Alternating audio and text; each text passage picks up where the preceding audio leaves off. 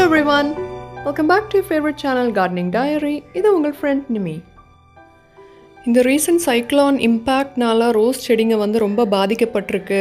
அது எப்படி ரிகவர் பண்ணுறது, சரி பண்ணுறது, என்ன உரம் போடுறது அப்படின்னு நிறைய பேர் கொஸ்டின் கேட்டிருந்தீங்க. ஸோ இந்த டைமில் செடிங்களுக்கு உரம் போடுறது சரியில்லை, உரம் போட்டாலும் வேஸ்ட்டு. முதல்ல அந்த செடியை வந்து அந்த ஷாக்லேருந்து வெளியே கொண்டு வந்து அதை ஸ்டெபிலைஸ் பண்ணணும். அந்த சால்ட், அந்த விண்டில் நிறைய சால்ட்டெல்லாம் இருந்திருக்கும், அதனால லீவ்ஸ் எல்லாம் அஃபெக்ட் ஆகும். அப்போது ஃபஸ்ட்டு வந்து மழை இருந்தனால எல்லாம் வாஷ் அவுட் ஆகிருக்கும்னு வச்சுக்கலாம். என்னாலும் நம்ம வந்து ஒரு ஃபஞ்சிசைட் ஸ்ப்ரே கொடுத்துருங்க ஈவினிங் டைம். எல்லா பிளான்ட்டுக்கும் உங்ககிட்ட எது இருக்குதோ சாஃப் R பவிஸ்டின் or any other fungicide ஒரு ஸ்ப்ரே ஃபுல்லும் கொடுத்துட்டு ஒரு 3 days கேப் விட்டதுக்கப்புறமா 3 daysக்கு அப்புறம் நம்ம வந்து ஒரு பெஸ்டிசைட் ஸ்ப்ரேயும் கொடுக்கணும். அது வந்து கெம்முன்னாலும் சரி, இமிடாக்ளோப்ரேட் சேர்ந்த ப்ராடக்ட்னாலும் சரி, ஏதாவது ஒரு pesticide for all that insects ஒரு பெஸ்டிசைட் ஸ்ப்ரே கொடுத்துட்டு ஒரு 2 days கேப் விட்டதுக்கப்புறமா உங்ககிட்ட எப்சம் சால்ட் இருந்துச்சு அப்படின்னா, விச் இஸ் மெக்னீஷியம் சல்ஃபேட், அது 1 gram 1 liter அந்த மாதிரி கலந்து சாயிலில் செடிக்கு கொடுக்கலாம். அது வந்து ஒரு லோ டோஸ் ஃபீடிங் அப்படின்னு சொல்லலாம். உங்ககிட்ட மைக்ரோ நியூட்ரியன் இருந்துச்சுன்னா அது கூட சேர்த்துக்கலாம், 1 gram per liter. அதே மாதிரி ஹியூமிக் ஆசிட் இருந்துச்சுன்னா 1 gram per liter, just to stabilise the root system. இதெல்லாம் சேர்ந்து ஒரு லிக்விட் ஃபார்ம் வந்து ட்ரென்ச்சாக சாயிலில் கொடுக்கலாம். ஒரு வாட்டி கொடுத்தா போதும். அண்ட் ஆஃப்டர் 1 week பிளான்ட்டு நார்மலாக ட்ரீட் பண்ணுற மாதிரி ட்ரீட் பண்ண ஆரம்பிச்சிடலாம். சரி, நம்ம இன்னைக்குள்ள வீடியோ பற்றி பார்க்கலாம். இன்றைக்குள்ள வீடியோவில் ஒரு ரோஸ் வெரைட்டி பற்றி தான் டிஸ்கஸ் பண்ண போகிறோம். நம்ம நிறைய ரோஸ் நேம்ஸ் படிச்சிருக்கோம் இல்லையா, அதே மாதிரி தான் இதுவும் ஒரு type of rose.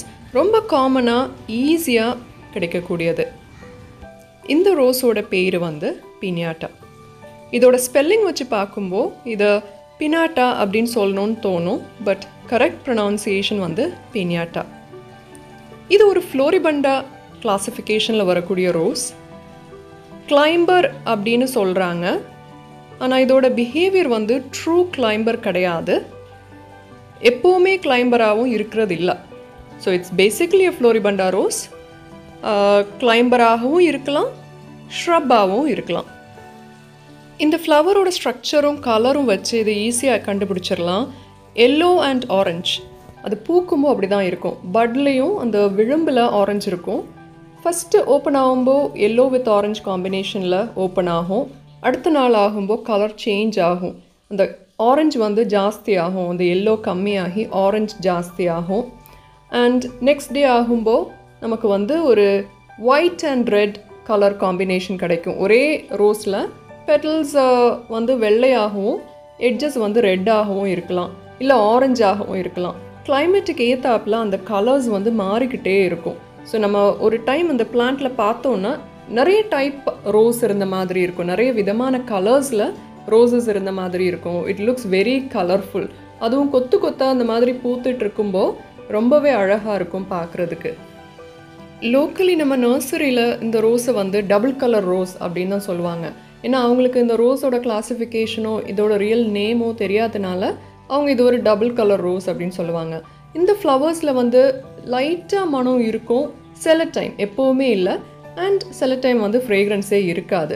But that doesn't matter இல்லையா. ஸோ பூ பார்க்குறதுக்கே அவ்வளோ அழகாக இருக்குது. அதுவும் பஞ்சாக பூத்துட்டு இருக்கும்போது ரொம்ப நல்லாயிருக்கும்.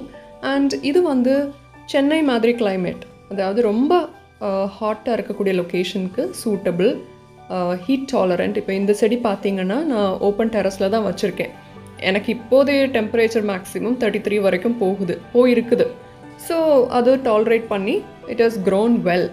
இது ப்ரூன் பண்ணதுக்கப்புறமா வந்த க்ரோத் தான். So they tolerate heat and disease resistant கூட. ஏஃபிட் ப்ராப்ளம் வந்ததில்லை, பேசிக் ஃபங்கஸ் ப்ராப்ளம் வரும். மாய்ஸ்சர் அது நார்மல் தானே, ஓவர் மாய்ஸ்சர் இருக்கும்போது கண்டிப்பாக ஃபங்கஸ் ப்ராப்ளம் வரும். நம்ம கரெக்டாக ட்ரீட் பண்ணல, ஓவர் வாட்டர் பண்ணோன்னா டைபேக் ப்ராப்ளம் கூட வரலாம். But otherwise they are very Hardy. 1-2 years ஆயிடுச்சு அப்படின்னா தேல் பி வெரி குட். ஏன்னா ஈஸியாக நம்ம அதை கேர் பண்ணி கொண்டு வந்துடலாம். பினியாட்டாவோட லீவ்ஸ் கூட வித்தியாசமாக தான் இருக்கும். நார்மல் ரோசஸ் மாதிரி உருண்டையாக இல்லாமல் நீளமாக கொஞ்சம் எலாங்கேட்டடாக லைட்டாக ரஃபிள்டாக வளைஞ்சு அந்த மாதிரி இருக்கும். ஸ்ட்ரெயிட் plain leaves இல்லாமல் லேசாக வளைவோடு இருக்கும். அண்ட் ரெண்டாவது என்னென்னா இதோட எட்ஜஸ் பார்த்தீங்கன்னா ஒவ்வொரு லீஃப் எட்ஜஸ்லேயும் நமக்கு வந்து அந்த dark red colour or brown R pink colour ரொம்ப எவிடெண்ட்டாக தெரியும். இதோட லீவ்ஸ் ரெட் கலராக இருக்காது, புது லீவ்ஸ் இந்த மாதிரி க்ரீனாக தான் இருக்கும். எட்ஜஸ் பார்த்தீங்கன்னா நமக்கு அந்த டிஃப்ரென்ஸ் கிளியராக தெரியுது இல்லையா, அந்த எட்ஜஸ் வந்து அந்த ப்ரௌன் கலர் அண்ட் ஸ்பைக்ட் எட்ஜஸாக இருக்கும். அண்ட் லீவ்ஸ் வந்து லைட்டாக நான் சொன்ன மாதிரி ரஃபிள்டாக இருக்குது. ஸோ இது வந்து இதோட யுனிக்னஸ். அப்போது பெனியாட்டா வந்து ரொம்ப ஈஸியாக நமக்கு கிடைக்கும். நர்சரியில் ரொம்ப சுலபமாக கிடைக்கக்கூடியது. நீங்கள் டபுள் கலர் ரோஸ்ன்னு சொல்லி கேட்டு வாங்கலாம். எல்லோ அண்ட் ஆரஞ்சு காம்பினேஷனில் வரக்கூடிய டபுள் கலர் இல்லை கலர் சேஞ்ச் ஆகக்கூடிய ரோஸ் அப்படின்னு கூட கேட்டு வாங்கலாம். ஈஸி டு க்ரோ, மற்ற ஹைப்ரிட் டீ மாதிரி இல்லாமல், ஏன்னா இது ஃப்ளோரிபண்டா இல்லையா, ஸோ எப்போவுமே நமக்கு பூ கிடச்சிட்டே இருக்கும், ரிப்பீட்டாக ப்ளூம் வந்துகிட்டே இருக்கும். ஒரு வாட்டியும் ஒரு 20-25 ஃப்ளவர்ஸ் வந்துச்சு அப்படின்னா நம்ம ஃபுல் டெட் ஹெட் பண்ணி விட்டதுக்கப்புறமா புது க்ரோத் வந்து அடுத்த செட் ஆஃப் ஃப்ளவர்ஸ் உடனே கிடைக்கும். So through out the year and சம்மரில் வந்து தே லுக் என்ன சொல்கிறது colourful. The plant is full of flowers and leaves கூட நிறைய இந்த மாதிரி நிறைஞ்சு இருக்கும். எல்லா ரோசஸ் மாதிரியும் இதுவும் ஃபுல் சன்னில் வச்சோன்னா நல்லா பெர்ஃபார்ம் பண்ணோம். நான் ஓப்பன் டெரஸில் தான் வச்சுருக்கேன். ஆனால் பார்ஷியல் ஷேட், அதாவது கொஞ்சம் சன்லைட் கிடச்சா கூட போதும் அப்படின்னு சொல்கிறாங்க. பட் கொஞ்சம் சன்லைட் அப்படின்னா ஒரு மினிமம் 4 to 5 hours சன்லைட்டாவது வேணும். ஃபுல் டே சன்லைட்னா காலையில் எனக்கு 7:30 ஈவினிங் 5 o'clock வரைக்கும் நல்ல சன் கிடைக்கிற இடத்துல தான் இது இருக்குது.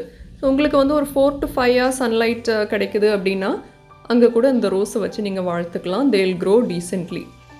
இதோட பாக்கி கேர் ஆர் டிப்ஸ் அப்படின்னு செப்பரேட்டாக சொல்ல தேவையில்லை. ஜென்ரலாகவே ரோசஸ்க்கு கரெக்டாக தண்ணி விடணும், நல்ல சன் வேணும், pesticide fungicide and fertiliser routine கரெக்டாக ஃபாலோ பண்ணணும் அப்படின்னா எந்த வெரைட்டி ரோஸ்னாலுமே ரொம்ப நல்லா பூ கொடுத்துட்டே இருக்கும். அண்ட் தேல் also grow very well. So நீங்கள் அந்த பேட்டர்ன் ஃபாலோ பண்ணால் போதும். பிகினர்ஸ் கூட இந்த ரோஸ் ஈஸியாக வளர்த்து எடுக்கலாம். ஏன்னா இது ஃப்ளோரிபண்டா ரோஸ், ஹைப்ரிட் டீ கிடையாது. அண்ட் தேல் grow quickly, vigorously and Bloom very well. இதுதான் பினியாட்டா ரோஸோட ஒரு small overview and basic care and growing guidance. உங்ககிட்ட இந்த ரோஸ் இருந்துச்சு அப்படின்னா do comment below and share in our community. We'll be happy to know. இந்த video இவ்வளோதான் friends. Thank you so much for watching. I hope you enjoyed watching it. மறுபடியும் I'll meet you all on another video. Till then, happy gardening, grow roses and experiment with your roses. Until next time, this is your friend Nimi saying goodbye from Gardening Diary. Bye bye everyone.